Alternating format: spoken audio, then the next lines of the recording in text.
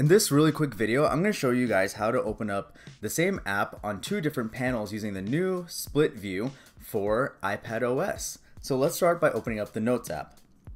When you open up the Notes app, you're going to notice that you have a new gallery view here, which you have your different notes. So we have the first one created as test. I'm going to go back out here. Here's test 2.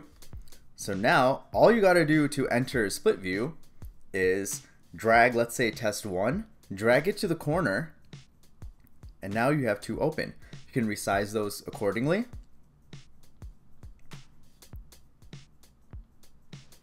Let's open up test 2 here. As you can see, it's still very fluid here. No slowdown at all. This is on the original iPad Pro first generation 12.9 inch. Let's see what else we can do.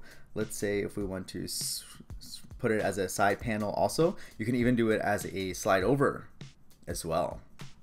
So you have 2 here. Let's put it back. Let's dock it back. And that's really it. As you can see, it's really easy to move around apps.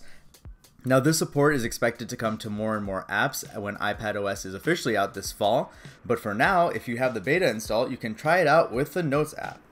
So that was really it. All you have to do to open up multiple spaces is drag it to the side, and that opens it up in multiple spaces. So that's really it. So yeah, stay tuned for more videos on iPadOS. There's a lot of things to test out here, so I'm excited to show you guys all the cool features.